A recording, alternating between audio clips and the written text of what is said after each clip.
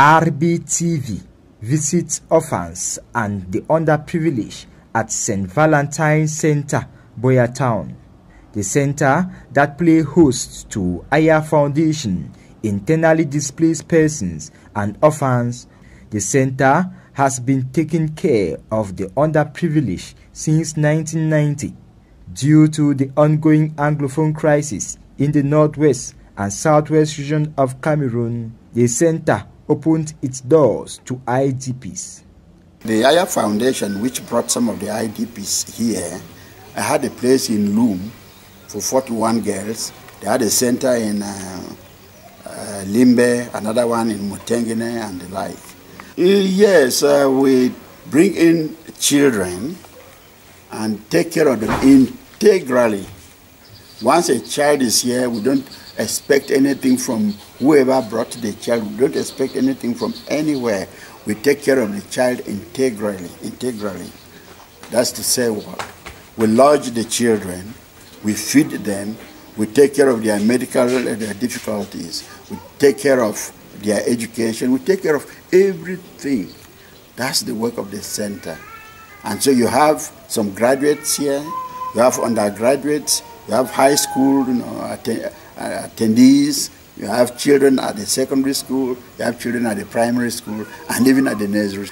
No, we have children from whoever brings.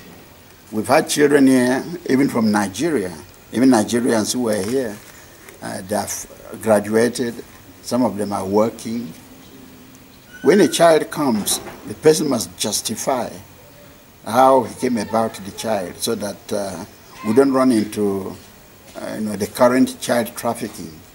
So we accept children from anywhere.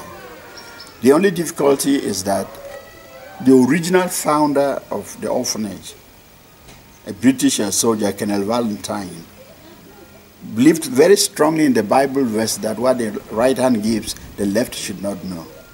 So he made no noise about his orphanage, which he founded here early 60 up to 89 when he died at Banso. He transferred the orphanage from Buea to Muso. So we too are following in the same footsteps. There are people in Buea here who don't know that we are here.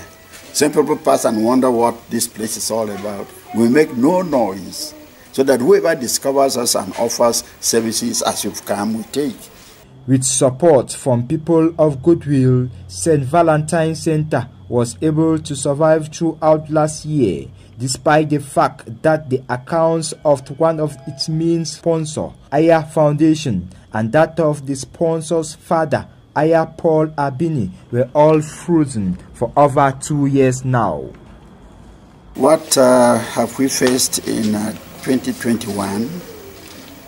You may have heard that about 24 months ago, for reasons I don't know, the government of Cameroon froze all my accounts, and all my bank accounts, that is, and they've been withholding my pension for close to 5 years now. So the orphanage was left more orphaned than it was before. As God would have it, we've had so many visitors since Christmas 2020, and that helped to keep the center going. We thank the many people who've come here with food, with beverages, with medicines. That's where we are. We're also lucky that an international NGO found the center and is helping immensely in providing food for the children, affording for their education, and even their medical care. So we didn't fare too badly, despite the fact that I had no money of my own. And to repeat, this is the 24th month since my accounts were frozen by the government, and nobody has had the courtesy to tell me why. I wrote to the presidency in May 2021, and of course, as usual with our system, they didn't even acknowledge the receipt. What are we looking forward to in 2022? The people who helped us are still there. They just keep coming. You have just come with your own present, as you can imagine. And so the presents keep coming, and the children are faring fairly well. We don't expect anything adverse in 2022. If anything, if it pleases the government to unfreeze my accounts, the children will be much better taken care of. When they froze my accounts, they also froze the accounts of the foundation and froze the private accounts of the founder, the manager and founder of the foundation, Aya Aya Abine.